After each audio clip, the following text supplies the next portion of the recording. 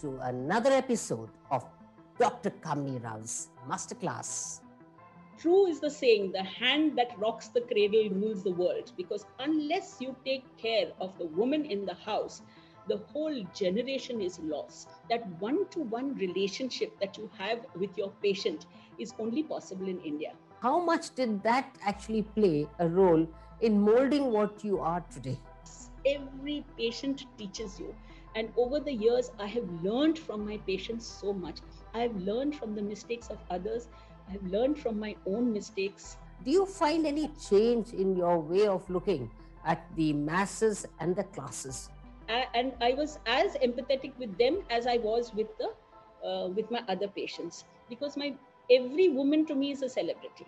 What has your challenges been? Over the years, what has happened, people are looking at medicine to be a lucrative career. They are not looking at it from the point of view of service to humanity. And that is the crux of what has been lost over the years.